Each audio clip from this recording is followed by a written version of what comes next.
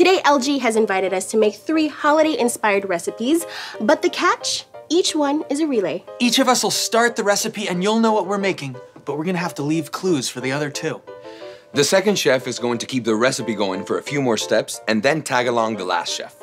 In the end, we'll return in the kitchen to see how he did. This is Recipe Relay. Let's get started.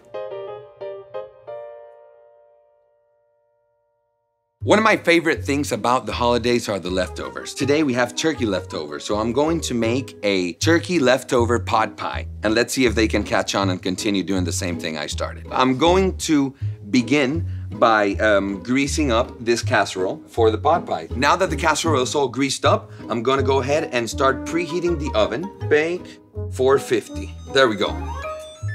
I'm going to start up a roux, a thick broth.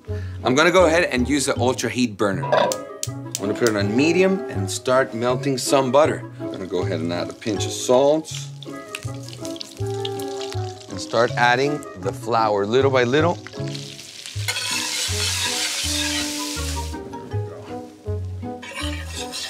So now that this is thickened a little, I'm going to go ahead and add the broth, little by little as well, so that we don't lose the consistency. I'm gonna go ahead and let this get to a boil, and as soon as it does, I'm gonna move it to my simmer burner. So now that I have this roux going, I'm gonna go ahead and grab some clues for Frankie.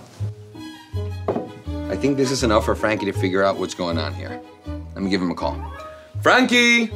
Here I am. Hi, how are you? Nice Good, to see you. how are you, man? What have you got here? I have several clues for you to finish off this amazing dish. How do you feel? I feel good. I will take it from here. Thank you very much. Oh, you really set me up. Good luck. Oh man, you are Fantastic. set up for success. Well, let's see what we got here. It looks like he's made a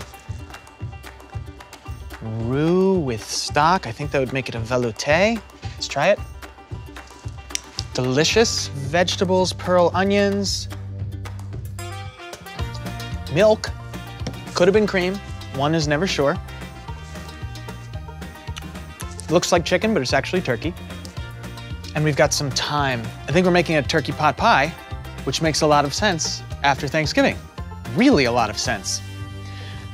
Let's put this in here. Very nice. Let's add in some peas and carrots. Milk.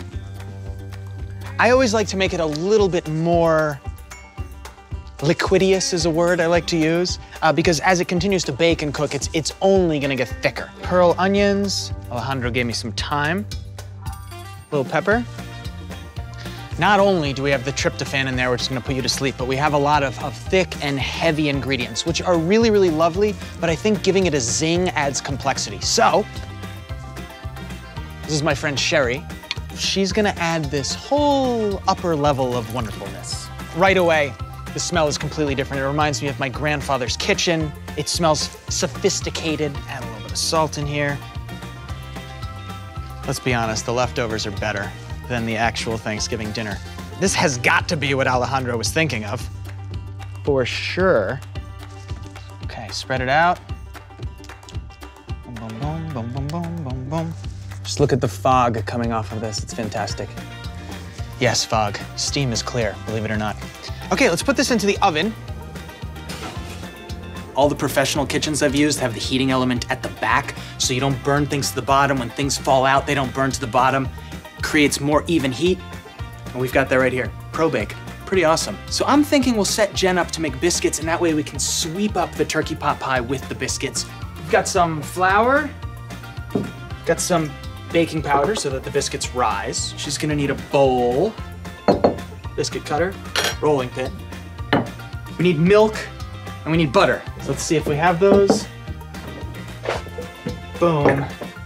One of these guys is also always a good plan. I think that's it. I think we're ready for Jen. Let's see if she gets my drift here. Hey, Jen? Jen? Hello. Tagging? Boom. Something smells good. Yes, there's something here. Oh yeah, bubbling. That looks like pot pie, man. I'm gonna leave you to it, okay? Okay. Go. All right, so pot pie. This is a crust? No, we've got some milk, so maybe like biscuits. I think Frankie wants me to do biscuits. Here's a pastry cutter. All right. So I've got flour. baking powder. Okay. I want him to rise a bit, so I'm gonna add quite a bit. Just mix this up a little bit, and now I'm gonna cut some butter. Maybe I'll just use my hands. Just work this in. I'm gonna add some milk. All right. Okay, let's dump this out. The dough's looking good. Just gonna start rolling it out. I like the idea of biscuits on top of the pot pie. I think Frankie might have wanted it on the side, a little scoop and dupe, but I think it'll be great right on top. It's gonna cut out a few pieces. And now, gotta take out this pot pie. Ooh, it smells so good. Oh, little spillage. And that's okay, because there's a really cool easy clean feature on here. Once the oven's cooled down, Alejandro, not me, can come in and clean it up. It is bubbling away, and I'm gonna top it off with those biscuits. All right, now back into the oven.